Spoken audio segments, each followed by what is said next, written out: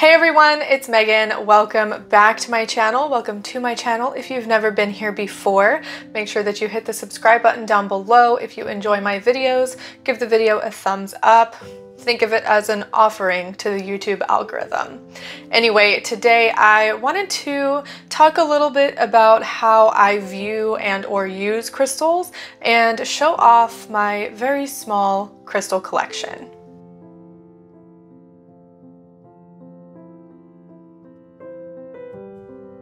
When it comes to crystals, I used to be very excited about getting new crystals. They're shiny and sparkly and beautiful pieces of the earth, but as I have grown in my practice and as I have been more educated on the crystal industry and the ethics of crystal mining, I'm not so excited about getting new crystals anymore. If you're interested in the ethics of crystal mining and using crystals in general, I'm gonna link some podcast episodes in the description from the Borealis Meditation podcast. Kat Borealis is a geologist, but she's also an animist and a witch. And she has several podcast episodes that really dig into the different aspects of the crystal industry and mining and ethics and all of that, and really helps to give you information to set your own ethical guidelines when it comes to crystals. So my views on crystals aren't necessarily going to be your views. That's okay, we're different. I'm not here to tell you don't buy crystals. I have crystals, obviously. But anyway, I don't use crystals in the general sense that we may see online or in New Age communities. If you watched my Ego in Your Practice video, you will know I have iffy feelings when it comes to topics like crystal healing. That being said, I approach crystals from an animist perspective. Crystals are alive, they are beings in their own right. And that is sort of how I work with crystals. I don't use them necessarily as spell ingredients or ingredients at all.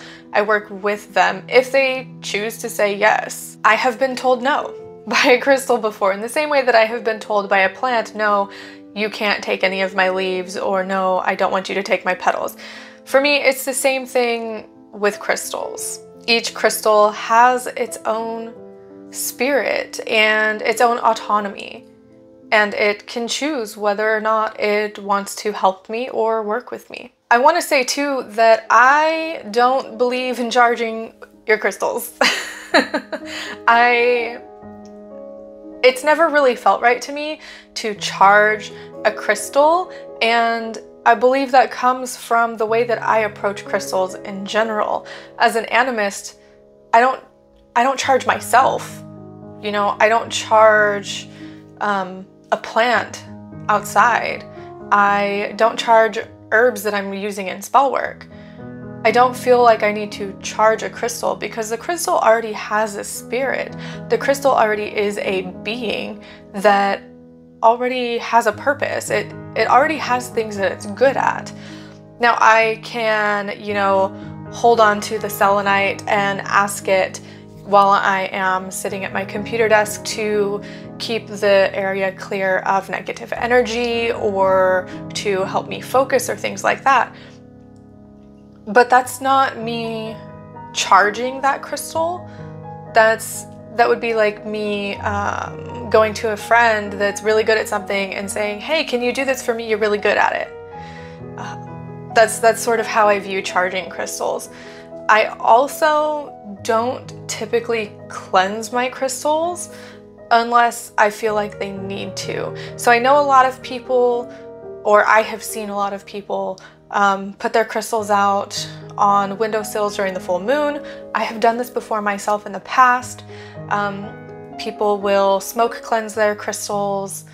Like that's great, and it's wonderful if it works for you. It's just not something that I have ever felt the need to do because the crystals already come from the earth. Unless they have contained a lot of energy that needs to be released, then I don't generally cleanse my crystals either. Now, when it comes to my crystals, I can tell you exactly where each one came from or exactly who I got it from. Each one of my crystals or stones either has meaning to me or I grabbed it because it was pretty. Like, I'm not gonna lie. So I guess we can go through and talk about my crystals now.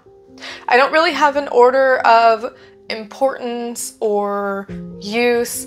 I realized this morning when I sat down to record this video that one of my crystals is actually missing. I'm missing a small piece of fluorite that I was going to experiment with as part of like a crystal healing experiment, but I can't find it. It's around here somewhere. I'll find it eventually. I guess we can start biggest to smallest, but I have a couple large chunks. The first one that I have is my selenite tower. I'm gonna be 100% honest with you. I don't even know if this is real because I got it at Marshall's.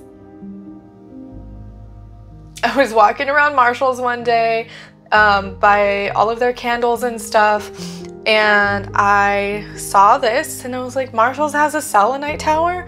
That's cool as hell. So I bought it and I think I paid like, I don't know, $8 for it, $10 for it. I don't even know. I don't even know if it's real, but it is cool looking and it sits on my computer desk. And you'll notice as I go through this video, I don't really specify what these crystals are for. They have general properties and associations that the New Age community has given them, but I sort of just let them do their own thing. So like with the selenite, people would say selenite is very cleansing and that selenite can even cleanse other crystals or charge other crystals. I have seen people even have like a selenite plate and they put their electronics on it to, I don't even know what they do it for. I don't even know why, but I guess it's supposed to be good and stop something from happening. The next crystal we can talk about is this big old chunk of amethyst that I have, purple amethyst.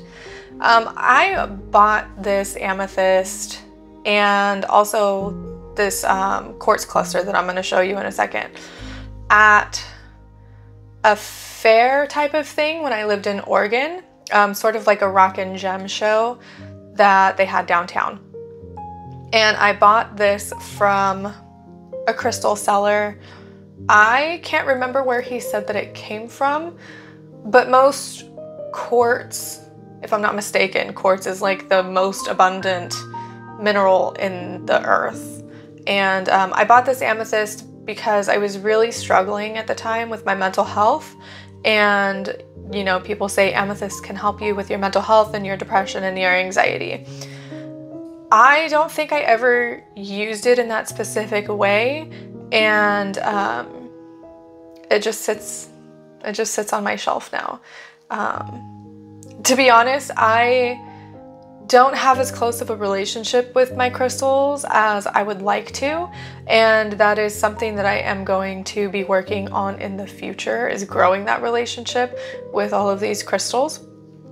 But yeah, amethyst is really popular anyway, and it's pretty because it's purple and I like purple. I got this quartz cluster at that same fair, and I just picked this one up because I'm like, you know what? That looks really cool.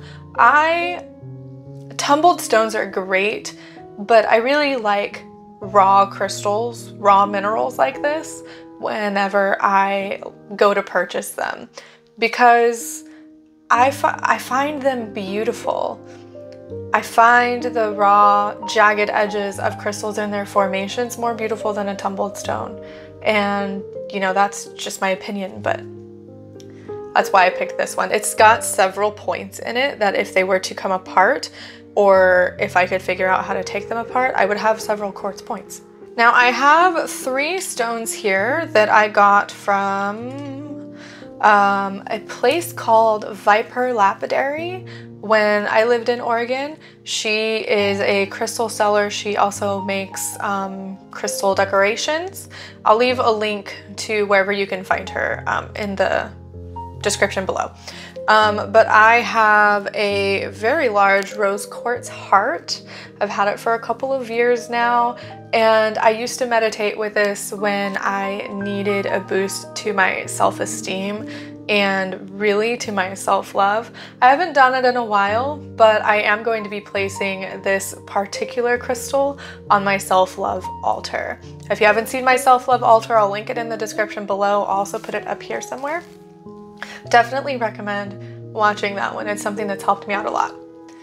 But from the same person, I also have a red jasper and a yellow calcite. I always get them confused between calcite and citrine, but then I remember that citrine is just heat-treated amethyst, or amethyst that has been like heated up. But anyway, I got these two. I picked them intuitively out of her jars that she had. I don't really know what they're for, but they're really pretty and they sit on my desk too. I told you I need to do a lot of work with my crystals. It used to be something that I was like, yes, crystals, you know, they can help a lot. But now I'm just like, cool, crystals, pretty shiny pieces of the earth.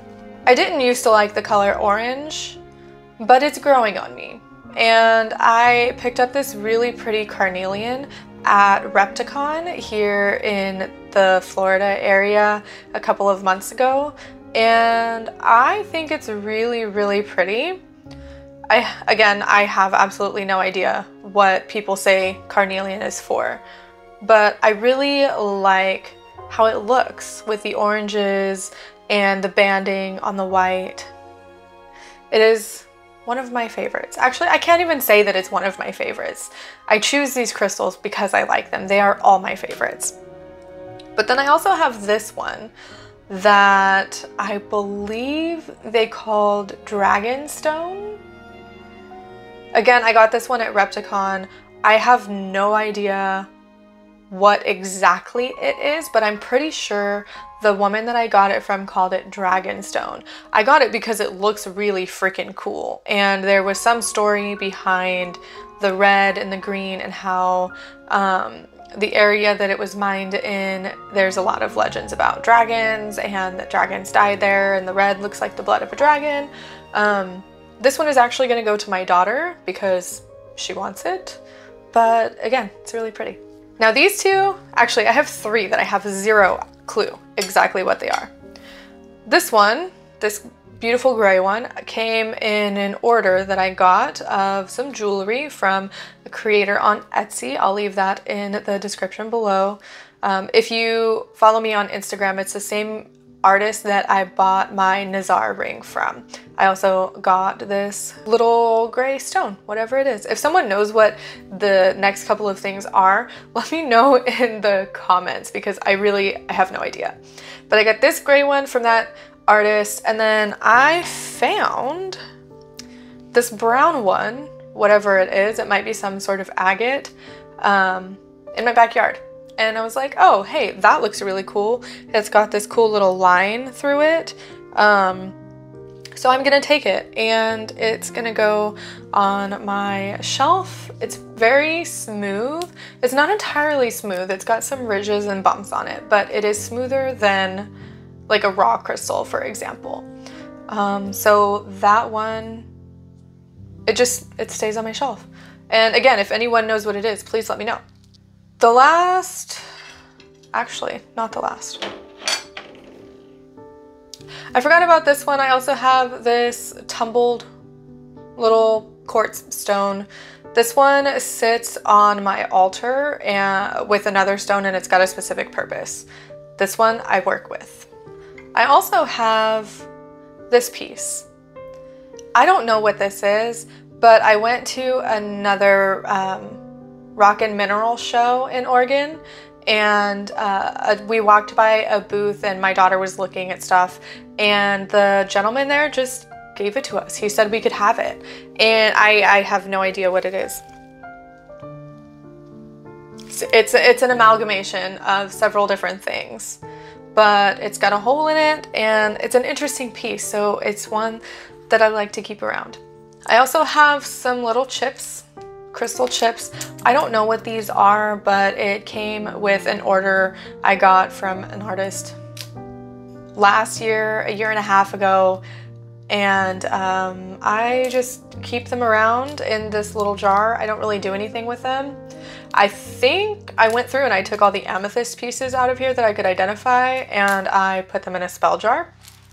Other than that, I know there's some quartz pieces in here, maybe some blue sodalite, maybe some lapis, and some citrine, but I'm not entirely sure. But they don't come out of their jar, I just leave them there.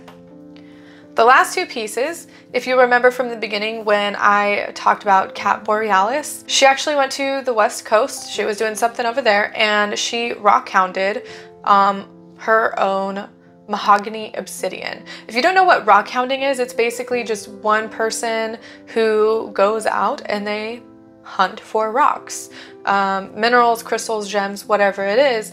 It's usually just a single person that goes and mines it themselves, and not a large mine or an area where you go and you know they're going to be there. Although that might count, I'm not sure. Anyway, having lived in the area that Kat went to and not having a piece of that place to remind me of where I lived, because sometimes I miss it there, I really wanted to buy one of these pieces from Kat. So I did. And I got a gorgeous piece of mahogany obsidian from some of the lava flows in Oregon. And it is absolutely beautiful. And this one also sits on my desk, and it's very grounding, very almost cooling in a sense. So this one I work with and I rub, because it's not tumbled. It is a raw piece, but part of it on the top here is smooth. So I will take this piece and I will hold it and rub it kind of like a worry stone. It's very grounding and can really cool off any excess or hectic energy that I'm feeling at the time. I really, really, really like this one, and it fits in my hand perfectly, like it was made for me in the way that I use it. And then when I ordered this from her, she was nice enough to send me this little quartz point, this teeny tiny little quartz point. And this one sits next to its little friend on my desk area. So besides the fact that I'm missing a fluorite and I don't know where it is to show you, those are all of my crystals. The only other crystal that's missing is the one that my fiance carries around in his pocket. I got him a smoky quartz to carry around in his pocket while he's at work. But those are my crystals. Those are my random thoughts on crystals, because I didn't really put any notes together for this episode. I felt like I wanted to show you my crystals and really talk about how I view crystals in my witchcraft practices, because a lot of what we see online in regard to crystals is like rose quartz corresponds with love, and clear quartz can be substituted for anything, or I don't even know the rest of the correspondences, but we get a lot of correspondence lists. And if that works for you, that's great. But that's not how I work with or view crystals. And honestly, my crystals could use a little TLC. I don't give them as much attention as I should. Thank you so much for watching this video. If you made it this far and you watched all the way through, leave a diamond emoji in the comments below and let me know how you work with crystals. Do you have a favorite crystal? Comment below. And if you've made it this far and you're not subscribed, hit the subscribe button for me, please, and give the video a thumbs up as an offering to the YouTube algorithm. Stick around, because I do plan on doing some experiments with different crystals and giving my thoughts and opinions on how they work. If you don't know what I'm talking about when I say experiments, go back and watch my ego video is your ego getting in the way of your practice, because I talk a little bit about what I'm gonna do when it comes to experimenting.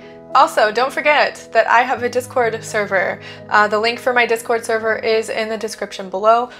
I always forget to say this at the end of every video, but I do have a community over there where we talk about all different kinds of stuff. We are an all-inclusive community. We are an LGBTQIA+ safe community. We just don't allow trash humans, hate, transphobia, etc. So if you're looking for witchy people, magical people to talk with and hang out with and ask questions and discuss things, go ahead and look at the link in my description, and I would be happy to have you in my Discord server. That's all for today, and I will see you in my next video.